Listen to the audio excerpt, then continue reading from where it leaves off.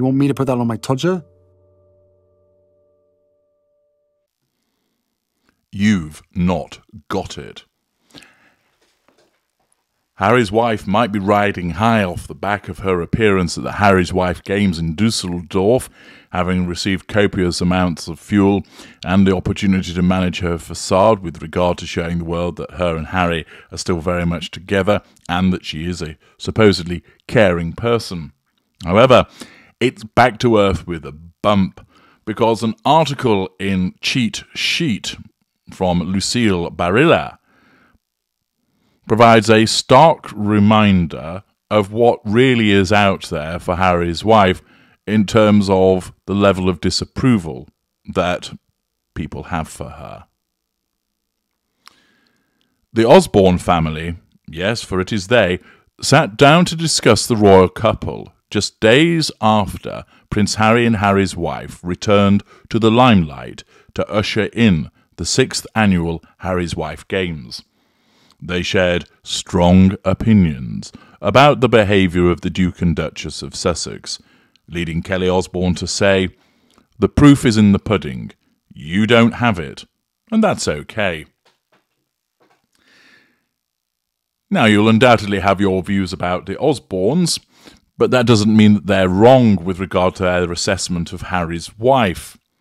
Kelly Osborne putting it out there that she sees her as not having it. The it, one presumes, is some kind of talent and ability.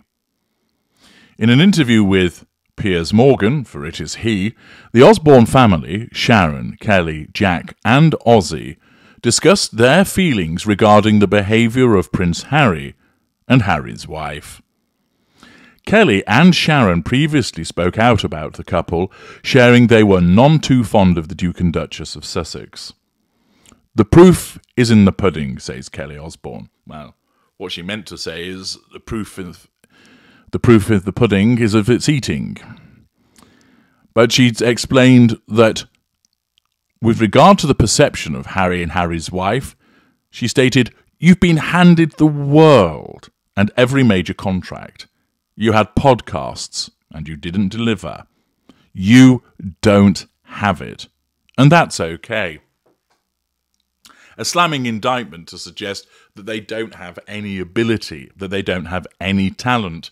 Of course, we already knew this, but for more people to be saying it, doing so in a prominent fashion, and of course involving Piers Morgan, who also finds himself with a nemesis status in relation to Harry's wife, means that she's facing yet more challenges to her. Kelly claims that Harry and Harry's wife have a right to privacy, citing why they stepped down as senior royals in 2020. However, the entertainer believes that doesn't seem to be what they're looking for, and it's another instance, of course, of somebody pointing out the hypocrisy of their behaviours. Kelly Osborne appeared in an episode of the I've Had It podcast and made her feelings abundantly clear about the former senior royal in a segment called Hit It or Had It. She didn't hold back her opinions. "I think Harry's a fucking twat," she said. "I do. He's a fucking twat." Kelly continued, "He's a whining, complaining, woe is me, I'm the only one who's ever had mental problems, my life was so hard, everybody's fucking life is hard." The entertainment personality concluded, "You were the prince of a goddamn country who dressed up as a fucking Nazi, and now you're trying to come back as the Pope? Suck it." Piggybacking on her daughter Kelly's statements to Piers Morgan, Sharon Osborne claimed that royal family expats Prince Harry and Harry's wife's actions have divided people more than brought them together. "It's just insanity," she stated. Then it seemed that everybody was parted. Do you like them? Do you not like them? I'm for them. I'm against them. They were given far too much importance because of what they do. Despite what appears to be a united front by Harry and Harry's wife at the 6th annual Invictus Games in Germany, Sharon does not have high hopes for the couple's longevity. "It's going to end badly," she said. "It just keeps taking me back to Edward and Mrs. Simpson. It's like history repeating itself. She continued, all this loving, holding hands, going everywhere together, it's so disingenuous. Come on, give us a break from all that. However, Sharon also feels for the couple's 2 children, Prince Archie and Princess Lilibet. She alleges that the children will grow up with a sense of loss for what they do not have. I've said this so many times. Harry and Harry's wife are fine, but their children don't have any family, she states. No grandparents, no aunts, no uncles, no cousins, nothing. They're babies. They only have their mum and dad, and that is what is so terribly sad. Observations provided from not the most functional family, the Osbornes, but nevertheless, it doesn't mean that they are wrong in what they are saying. And it's another recognition that, first of all, they're hypocrites with regard to their behaviour. Secondly, that they are a talent-free zone. And then, thirdly, the fact that they have managed to isolate their children from their family, and that is a somewhat cruel thing to do. All of this, of course, is challenge fuel.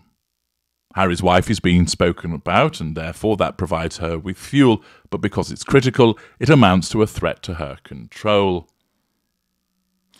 Were she to be aware of the content of this interview, she would naturally just dismiss it. Her narcissism would not direct her to contact Sharon Osbourne to tell her to stick a sock in it, to threaten her into silence. Her narcissism would deem that it was not necessary to go down such a route.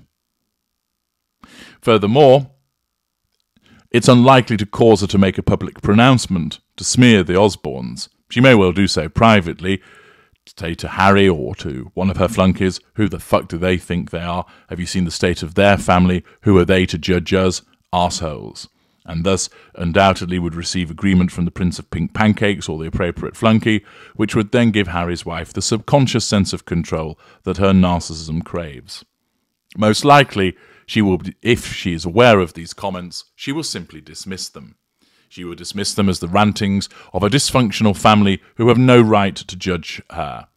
That she will tell herself, they're clearly envious of me. Once again, people can't stand the fact that I have an idyllic life, that people love me, that I was the star of the Invictus Games, that I am wonderful, my husband adores me, people fall to the floor in gratitude whenever they meet me. I have 2 wonderful children, millions in the bank. I am Harry's wife, and I am amazing. And all of these poor wretches, the has-beens that are the Osbournes, are simply envious of my success because I am in the ascendancy. That is a level of delusion that Harry's wife operates under, and it causes her to adopt such a mindset so that she can then dismiss people from her supposed position of superiority, and thus gain control through the third assertion of control by staying in a position of withdrawal. I'm H.G. Tudor. Thank you for listening.